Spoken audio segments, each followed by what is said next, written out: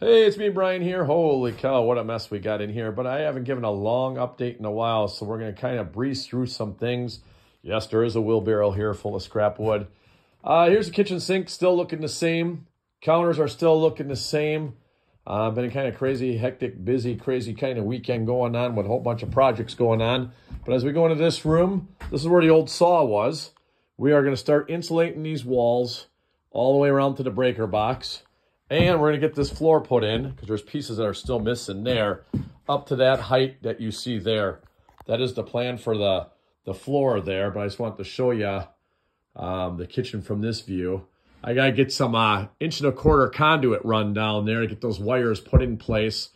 We still are behind on the insulation on the ceiling, so we got to get jumping on that pretty soon, because Mother Nature wants to take a wicked turn here within a week or two, I think. But just to show you, we moved the saw on this wall for right now because we're still doing the kitchen. And then showing you here as we transition over, look at the floor.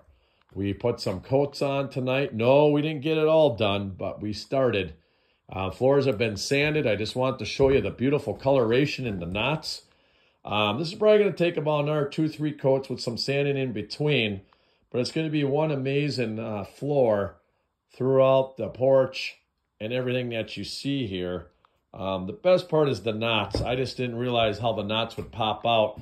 I'll try to take another video tomorrow during the day to show it a little bit better, because it looks really dark, but it's really light. It's just deceiving because the lighting in here with the chandelier is not giving off what I thought it was going to be giving off. But just to give you one more look from that angle, it's really coming together. And tomorrow I'll sand these floors. We'll sand the kitchen floor, and we'll try to get the sealer on all this tomorrow. It's a lot of jogging around this stuff, and then I got to start sealing that up again, the cabinets, or not cabinets, but the countertop here. So we're making a lot of progress. Yeah, I know, I got to get that floor done too. I know, I got to get that stuff done. But island will be going in the middle here pretty soon. This saw will eventually be going into this back room over here.